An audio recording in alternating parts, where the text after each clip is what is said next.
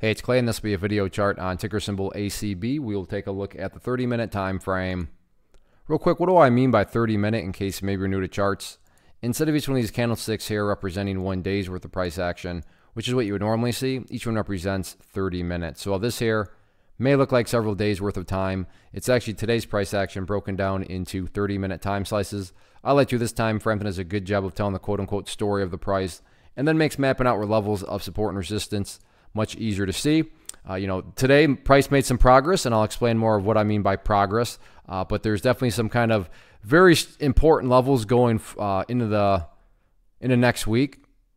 And remember, it is Memorial Day on Monday, so the markets will not be open. But the main point, I throw out the word progress. What do I mean by progress? Well, the progress is not necessarily the price went all the way up there. The progress is the fact that when the price pulled back, it actually leveled off before starting to bounce back upwards again. And that leveling off point is right here around 327. So in my mind, that's a very, very important level going into next week. Because if you stop and think about it, and I'm not saying this will happen, but if the price were to come down to that area and history does not repeat itself, so it does not hold like it did right there, so the price continues on down, what would you have at that point? Well, you would literally have the price right back inside of that range that it just broke out of.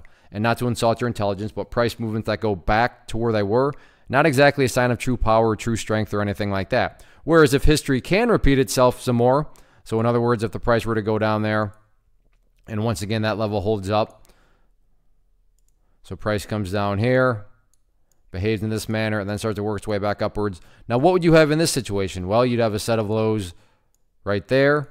You'd have those lows down there if you envision each of those as stair steps. Well, now you got stair steps making progress in the upwards direction. And that's the name of the game. That's what it's all about. Price movements making progress. And once more, in this situation, I'm just defining and quantifying that phrase progress is $8.25. So overall, though, a good, healthy day. Sure, it would have been better if the price could have maintained up above $8.35. But overall, the price chipped away and built that higher low. So we'll see if the price can continue with that or not. As far as areas of resistance, keep a close eye on the purple line right there as next week plays out. On my chart, that denotes the 50-period simple moving average. But all in all, nice way to close out the week. Now it's just a question of can the price build upon this momentum next week? We will see. Everybody have a great Memorial Day weekend.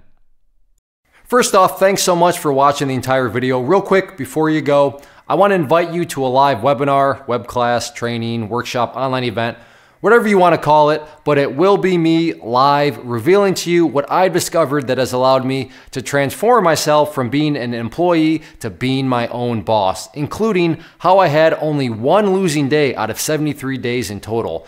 I'm going to cover 3 keys that have helped me unlock profitable consistency within the markets. The first key is super weird, but in a productive type of way. The second key is super awesome because it quite literally is wired into our DNA as humans, making it very easy to use. But in a cruel way, this becomes a pitfall for many traders. I'll explain it all though, including how to avoid the pitfall that it creates for some. And yeah, the third key, when you hear it, sounds way too good to be true, but it's not, and I'll show you how it all works. Then at the end, I open it up for a question and answer session that is, again, totally live. Even if you can't make the live session, please still sign up as it will be recorded, and you can go back and watch the replay that I will send you. Click the image on the screen or click the link down in the description box so you can get the date and time and claim your spot, which I should note is limited due to the fact that this truly is a live event.